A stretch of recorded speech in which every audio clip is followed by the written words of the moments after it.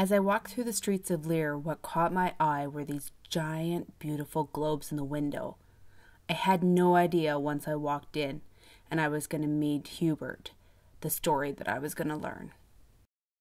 The North of 35 backpack sessions, and today we are in Lier, Belgium, at the Prasioliet store with Harold. Hubert! I got it wrong. Thank you. Your store is so beautiful. It is amazing, and I'll show you more about it in a minute. And tell me, what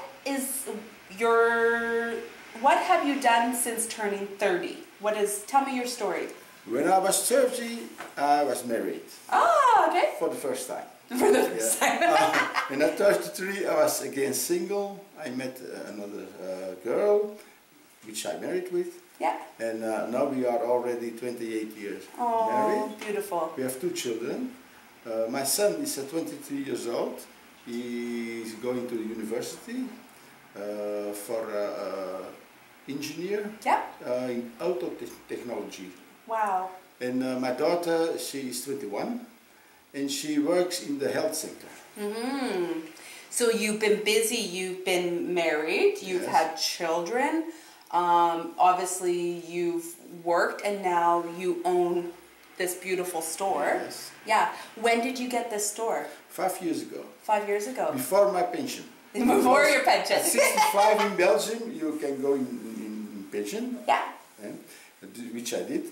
And I thought before I go, I'm too young to stop working. Yeah. So this all was my hobby before. Oh. Yeah. And I say I'm going to make my hobby my work. Oh, that's so great. I opened this store 5 years ago. Okay. Okay. Now, what are your big accomplishments or things that have happened since you turned 30? We talked a little bit about life and death. Yes. One time we were on vacation and I was swimming and I get under the ship and I was for 30 minutes under the ship without air. Yeah. So I was dead. And I saw a lot of things. In that half hour I saw a lot of things.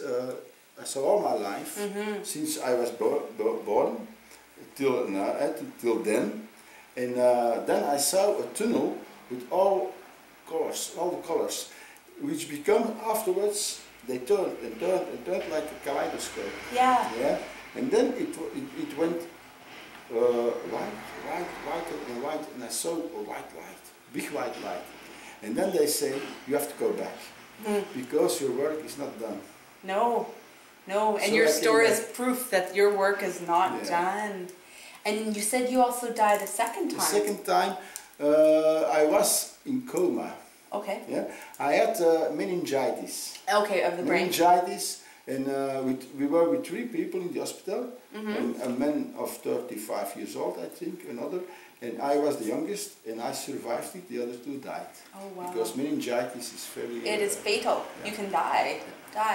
And then obviously you've had children, you've opened the store, you've had all these. Any other great things that have happened to you in the last 35 years? Yes, my career. Yeah. I worked for a big company and it was international. So I went in the social dialogue. I was in the Works Council. Afterwards, I was secretary of the Works Council here in Belgium, but we were bought by a big American company, and we were in 15 countries all over Europe, and they had a European Works Council. So I had a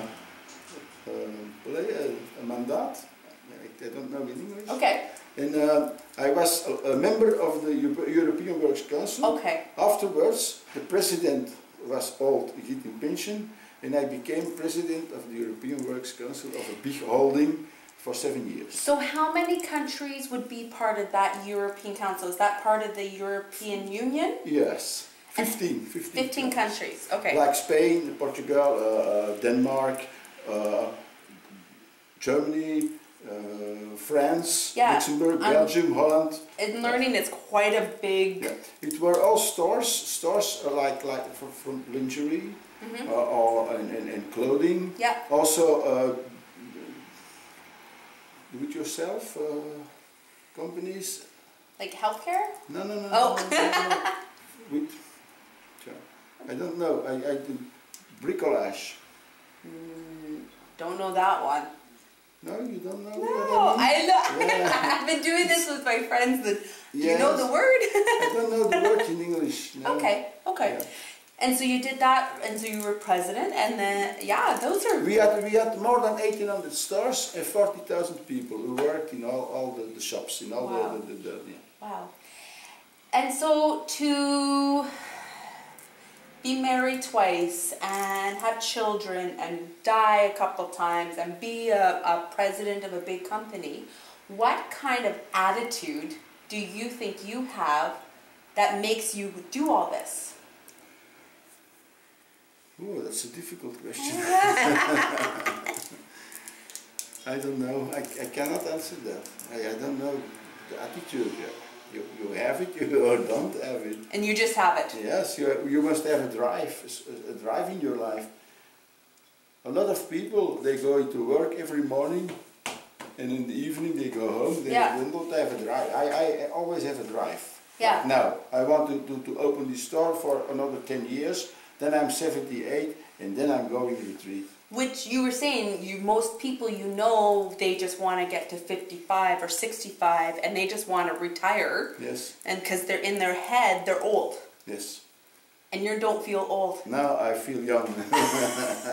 And you said you're going to go to retreat at 78, so you're not going to stop. No, because when I was young, when I was 3, 4, 5 years old, I told my parents in that time, I want to be 104 years old and then I want to die.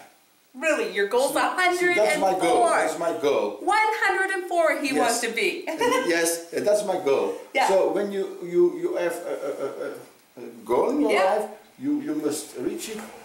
When you say, oh, maybe I go 70 years, then you die at 70 years. When you say, I want to be 104 before I die, maybe you can reach it. I think you're going to get there. I hope so. So how do you stop fears and negative thinking in your head? By meditation. Okay. I meditate every day. Half an hour, quarter of an hour, when I have time, I meditate. I go in deep meditation and then I can lose all my stress and I think about everything. It is very, very powerful to go to that quiet place and let it go. Because I can meditate everywhere. Yeah. Maybe when I'm driving my car and I am in the fields, I can meditate. Yeah.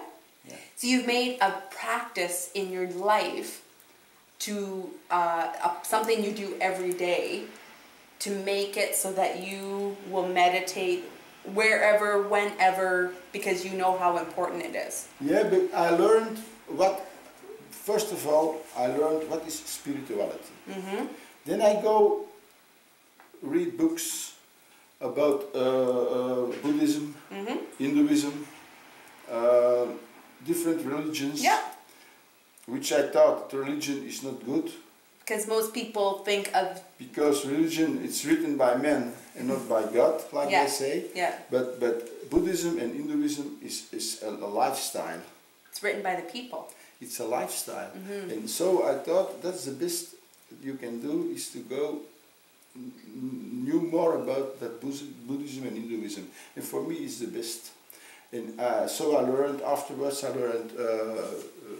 to meditate, and for me it's a relief. When I can meditate every day, it's a relief. If you could give one piece of advice to the world, to everybody out there, what would it be? What would it be? Live your life in, how shall I call it? Honesty. Be honest to everybody. Yeah. Speak your truth. Don't live in lies.